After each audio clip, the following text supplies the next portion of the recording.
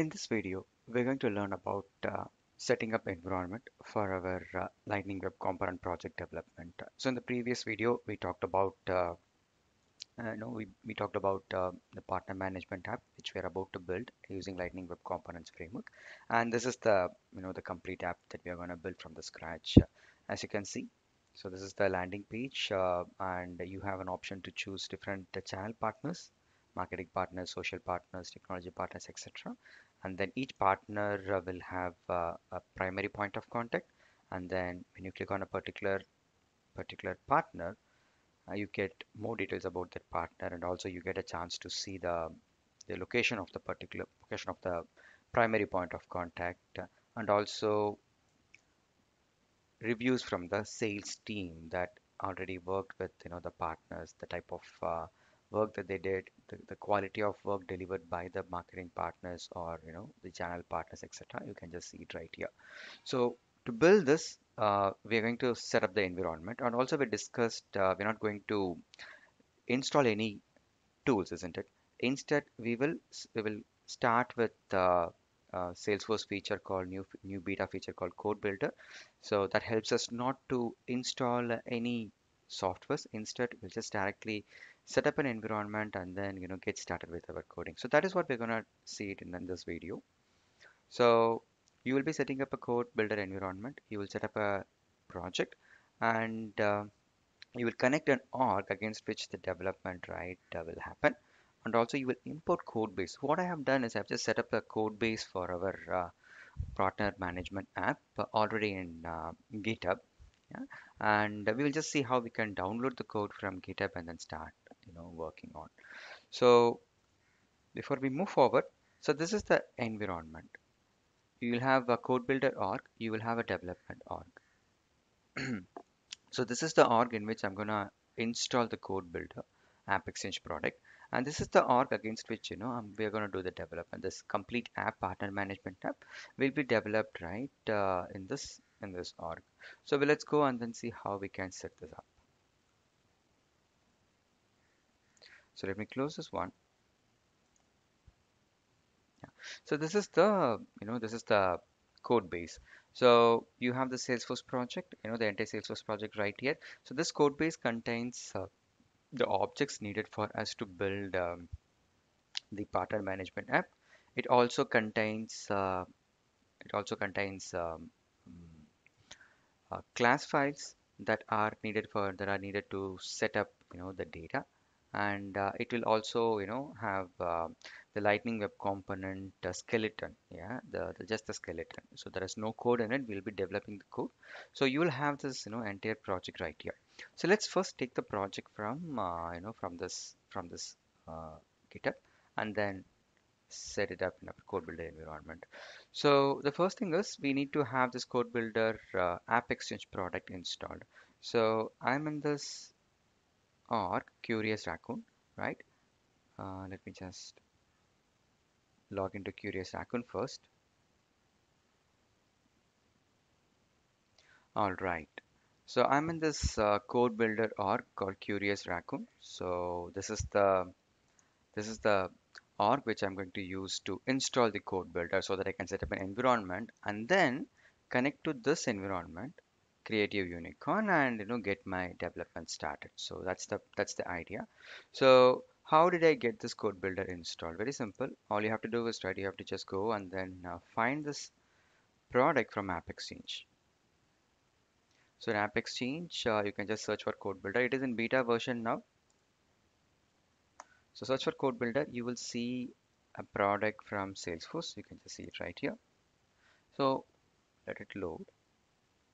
So you can just get this product and then install, get this product to get this package to install right on your org. So when you click on get it now, you'll be redirected to login.salesforce.com, where you can just punch in the username and password of the org where you wanted this code builder, right? Code builder package to get installed.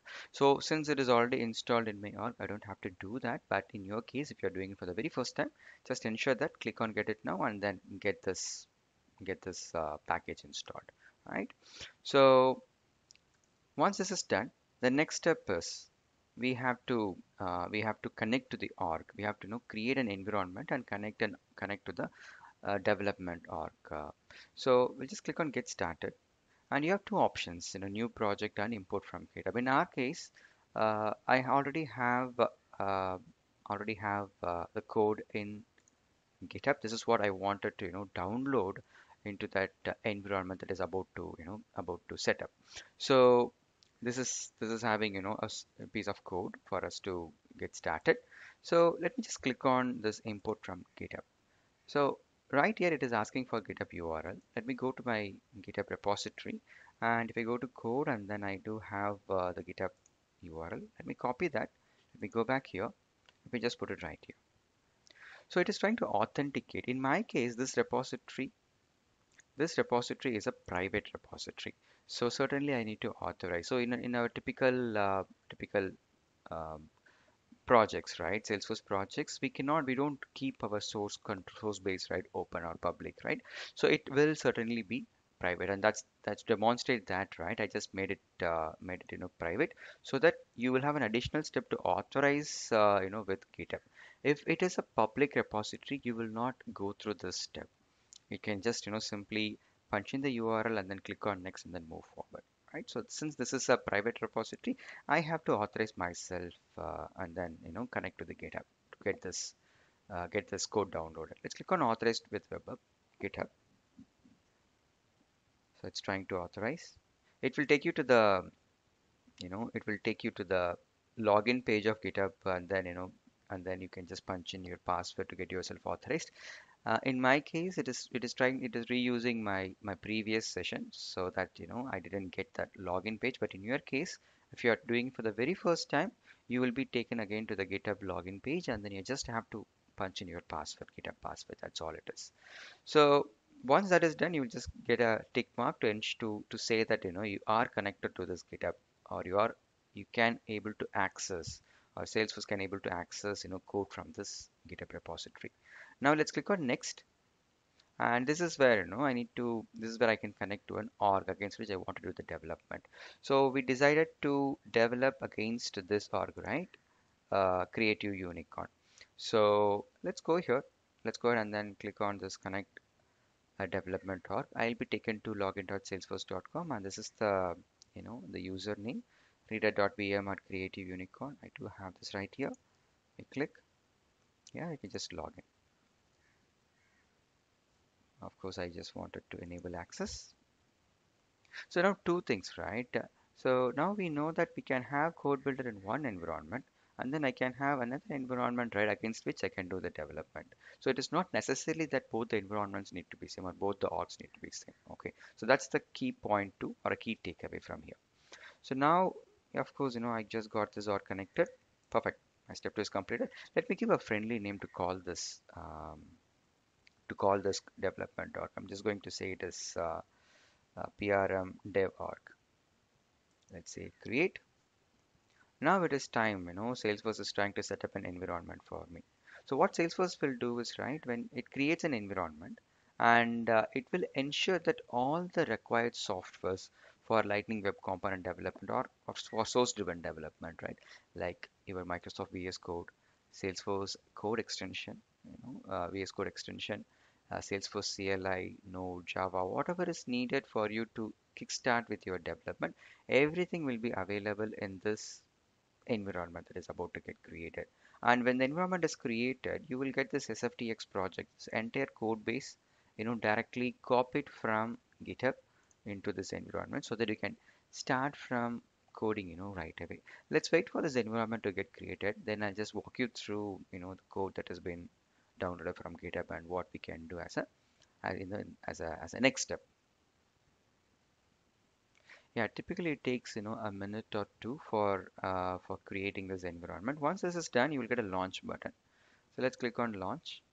While this is launching, right, since this is in beta, you have maximum 20 hours to use this environment that has been created for you. Either 20 hours, 20 hours of usage, or 30 days from the date you created this environment. Whichever comes earlier, right? The environment gets purged. Yeah. So if I use this environment continuously, or if I use this environment for 20 hours, right, in 5 days, then on the sixth day I won't see this environment. This environment will not be, usable for me. Or if I don't use this at all, I keep it as is for 30 days. So then very next day, you will not see this environment right available for you. So it's in beta, so that's all these limitations and constraints are right now, in this beta version. We will see what new enhancements that Salesforce is going to open up when this version, right, it is made, when this version is made publicly available. So yeah, now the code builder or the environment is starting up. Let's wait for the environment to get started. Perfect. As you can see, a new environment has been set up for us. It says endive-uda. So this is the exact code that got downloaded from the GitHub. So you can just see these are the scripts that I have scripts available, and you can find components. For example, I do have when I just open Lightning Web Comp, I do see components, I do see objects.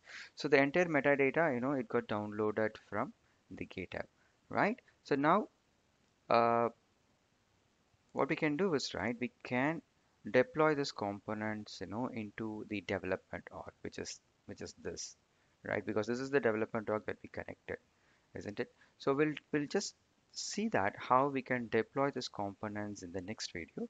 For now, our focus, is to set up the environment, isn't it? So that we have just accomplished. So what did we do? We just, get this code builder beta version, a package installed from App Exchange, right? Once that is done, we were able to download the code from GitHub. Number two. Number three, when you download, you can just set up the environment against which you wanted to do the development. So that also we did while we import the project from GitHub, right?